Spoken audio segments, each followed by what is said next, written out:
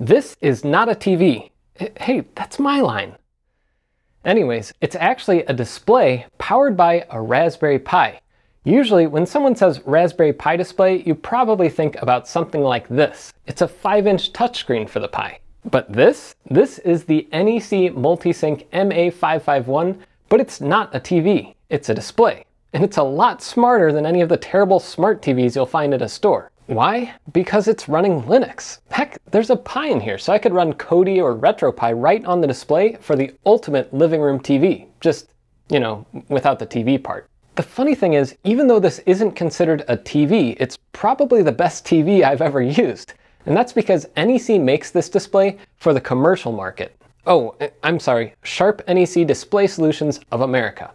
I'll just call them Sharp NEC for the rest of this video. Instead of installing spyware or tons of buggy apps on their TV, they build these displays to run all day, every day, and they also make versions for outdoor use. They even include cool features like automatic failover to different inputs if one fails, power schedules, and complete remote control either over the network, through the Pi, or even this built-in RS-232 serial port. Now, a display like this one costs a lot more than the typical TV you'll find at the electronics store. But why? Well, take a closer look next time you visit a mall. I walked around one of the malls in St. Louis and almost every other store had at least one or two of these displays. I found a video wall at Bath & Body Works, then across the way another one at Sunglass Hut. Then I found another Sunglass Hut. I guess it was 2 stores for one at the Galleria, but that one only had a couple displays and they weren't synchronized. Some restaurants in the food court had video menus, which lets them change their menu without having to reprint menu signs. And of course an eyeglass store has to have a display just to show a picture of a lady in Prada glasses. And Lush was using a display for some inspirational quotes. Heck, even our favorite fruity store gets in on the action with 4 synced displays at the Genius Bar. I don't think those are studio displays back there.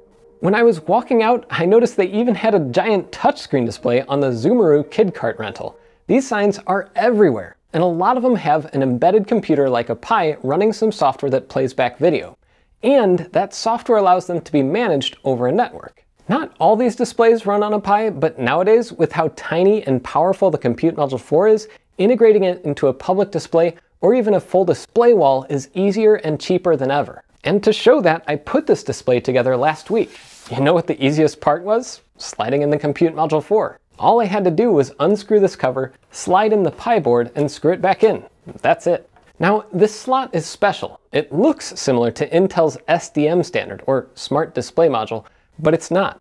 You can actually run it alongside certain Intel SDMs for redundant media sources in case one breaks. But a compute module is what really makes this display smarter than a smart TV. Smart TVs usually run a slow embedded processor running a proprietary operating system. The compute module is literally a Raspberry Pi. You can install whatever you want on it. But Sharp NEC maintains a custom OS called MediaPlayer, and that's what they shipped with this TV. MediaPlayer's a basic display OS that lets you play videos from USB, internal storage, or over the network, or even run a browser window full screen so you could have your website display some animation if you want. The OS is meant as a simple interface for mom and pop shops or smaller installations where you might have a few displays on a local network. You can even manage the display over the network by enabling the browser client setting, though it looks like the browser client is meant to be run on a browser window a bit larger than the one I was using to record this. Anyways, MediaPlayer worked great, though I did notice a couple quirks. Because of the Pi's processor, you can only play back HD footage, not 4K. The Pi's just not fast enough to play back in 4K without some highly specialized formats, so MediaPlayer doesn't allow it. Also, the manual stated I could use a keyboard for navigation and USB flash drives, but I found out I actually had to restart the compute module to get the keyboard to work, and USB flash drives currently have to use FAT32 or I think NTFS. The exFAT formatted one I tried wasn't recognized. But playback worked great, and I'll give you a little demo of how the speakers sound too.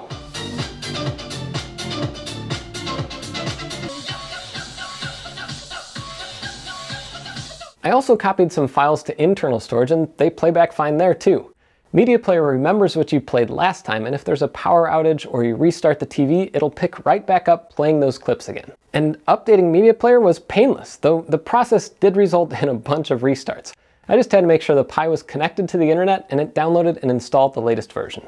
But MediaPlayer is just a lightweight way to get the display up and running. If you're running hundreds or thousands of these things in multiple locations, you'd probably spring for a cloud signage service like one of the many vendors listed in the apps section of MediaPlayer. But like I said earlier, you can run anything on the Pi. I flashed RetroPie to this compute module, and I just pulled out the carrier board, swapped Pis, and look at that! RetroPie built straight into this thing. One thing to note is their carrier board only supports eMMC versions of the compute module 4. Most boards have a separate microSD card slot, so you can use light compute modules like this one, but this board doesn't work with those. And if retro gaming isn't your thing, and MediaPlayer's display-oriented features aren't what you're looking for, what about a media player like LibreELEC? I flashed that to another compute module and replaced the MediaPlayer module with it, and it worked right away too. The coolest part is it looks like the team at SharpNEC put everything on the default GPIO pins and USB internally, meaning the display's remote worked with Kodi out of the box. I didn't have to configure anything. You could probably also use OSMC or even Plex if you want, but I was able to connect my Jellyfin library to Kodi so I could watch any of my movies or TV episodes from my NAS straight through the Pi. But wait, the Pi's a computer. Can it just boot Linux? Well, yeah, of course. I flashed PiOS on here and it boots right up into the desktop you know and love. And what's cool about running PiOS is I can plug a keyboard and mouse into this thing and manage the display settings right from the Pi through its built-in serial connection. And I can do that over SSH too. So the display's running on its own OS and network, and the Pi's on its own OS and can connect to another network. But wait, what if something locks up? Well, that's another reason displays like these cost more.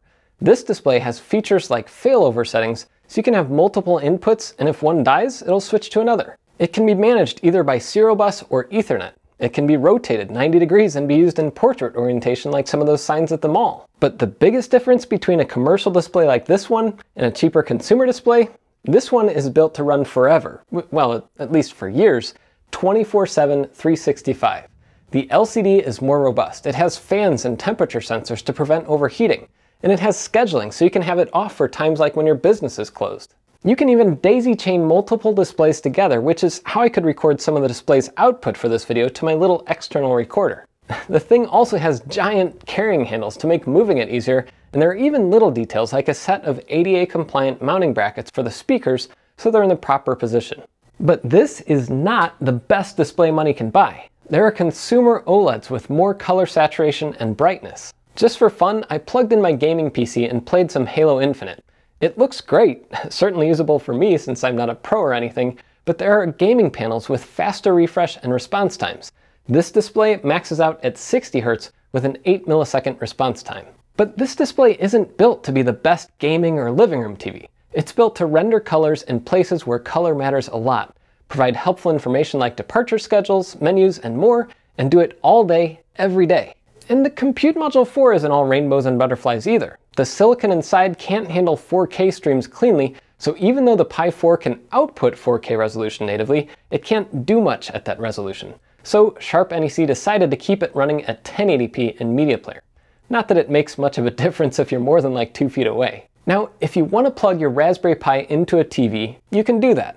Heck, there are even industrial Pi manufacturers who make VESA mount compatible carrier boards like this one from Lincoln Bins. I'll be talking about industrial Pis like this in a future video, so subscribe. But this display isn't meant for a home user's media center. It's a workhorse. It can be used in a variety of situations, and with its built-in redundancy, scheduling, and rugged design, it should last a long time doing it. There are also other built-in computer options like this Intel Atom model, but the Pi option costs a little less and uses a little less energy, which is great for a device that's going to be running pretty much all day, every day. Next time you go to a museum or a shopping mall, take a look around.